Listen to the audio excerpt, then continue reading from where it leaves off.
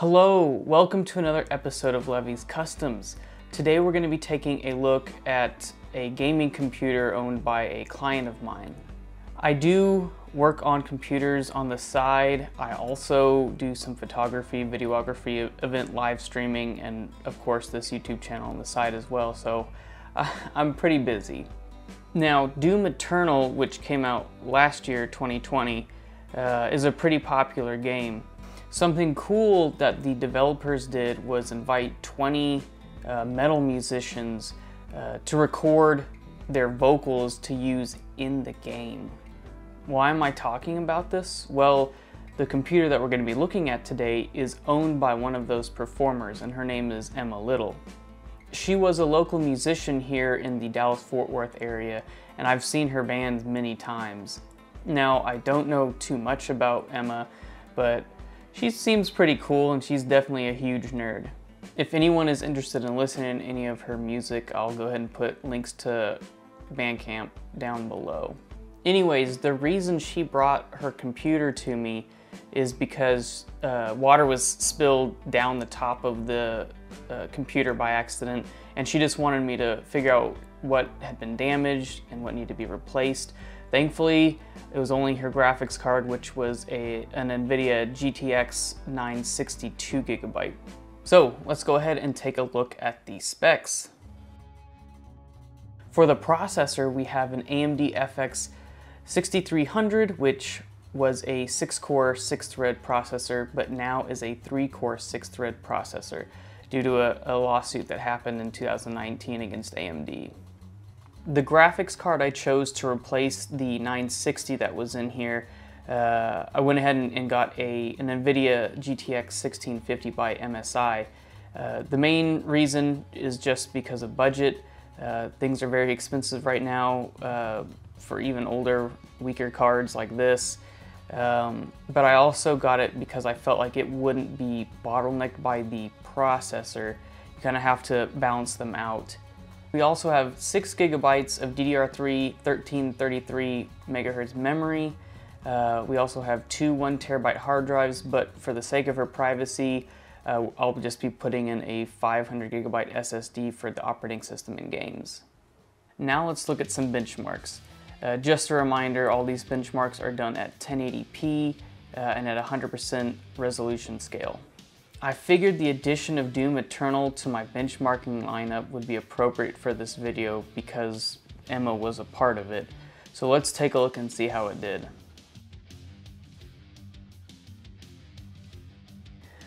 On the high preset, we got an average of 49.6 FPS and a low of 30.5 FPS. Doom Eternal ran alright, but I turned down the settings a notch as more intense scenes caused the game to slow down on a regular basis.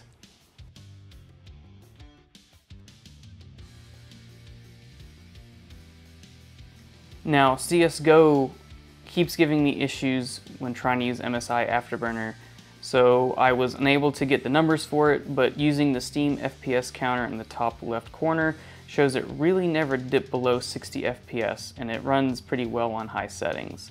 I have since then figured out what the issue is with MSI Afterburner, so hopefully we won't have any more issues with this.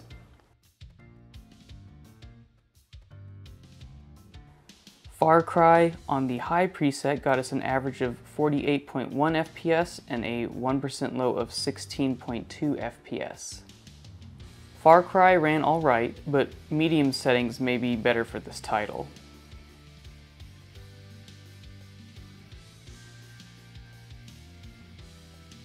GTA 5 on high settings got us an average of 61.6 FPS and a 1% low of 42.4 FPS. GTA ran pretty well, but I was hoping for a little more consistent frames.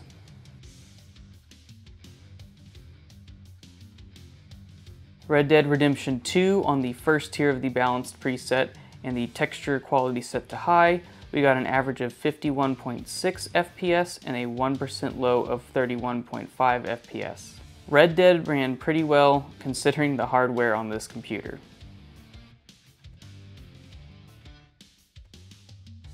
Resident Evil 3 on the balanced preset got an average of 83.9 FPS and a 1% low of 46.7 FPS.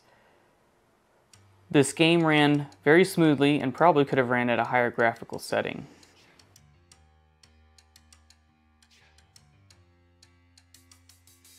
Shadow of the Tomb Raider on the medium preset got an average of 61.3 frames per second and a 1% low of 39.2 frames per second. This game also ran really smooth, with the exception of one of the town areas where it did drop down into the low 30s and upper 20s.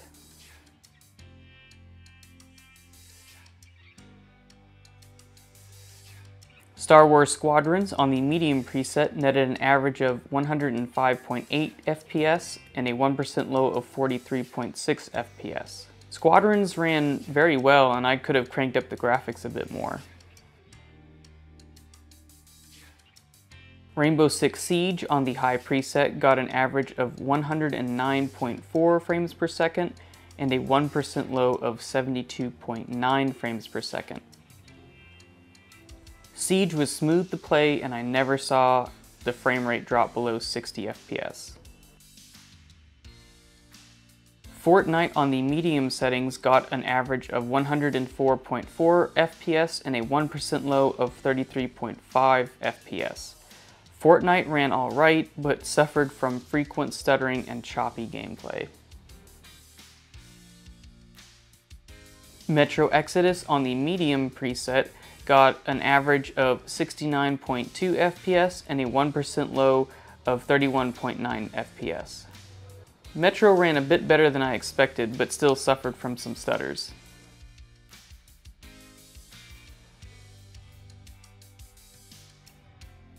Overwatch on the medium preset got an average of 109.4 frames per second and a 1% low of 16 frames per second.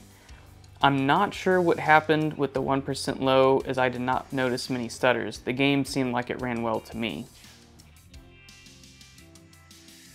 Warzone on the lowest settings got an average of 55. I was hoping this game would have run better, but the average frame rate is close to 60.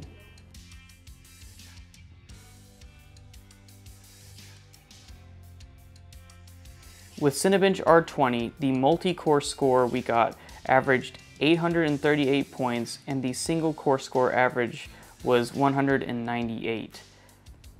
The multi-core score isn't terrible, but the single-core score is definitely low.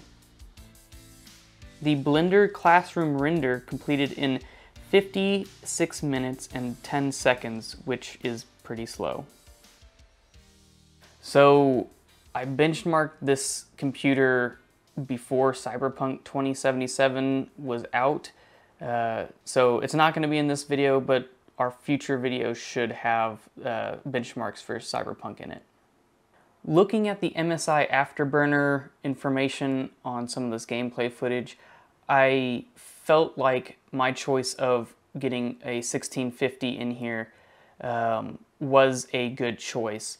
Some games the GPU was the bottleneck, some games the CPU was, some they were nice and balanced, so I feel like this was a good match.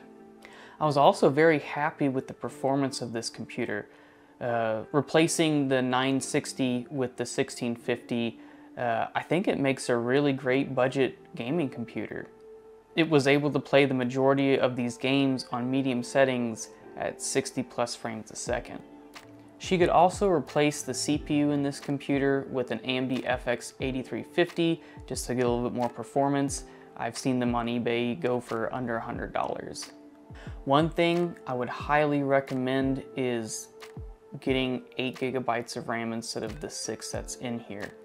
I feel that 8 GB is the minimum nowadays for gaming and even just productivity and stuff. On a few games, I noticed that the CPU and GPU weren't running at 100%, meaning there's a bottleneck or something somewhere. And when I looked at the memory usage in MSI Afterburner, I noticed that on some of these games, the memory was maxing out, and so I'm wondering if the RAM was bottlenecking performance.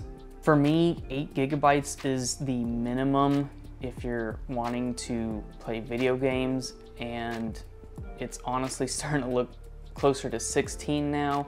I did a test with a gaming laptop a while back, and going from 8 to 16 gigabytes, some games saw performance uplifts of more than 40%. So, what do you guys think about this build? Let me know down in the comments. And with that, I will leave you, and I'll see you in the next one.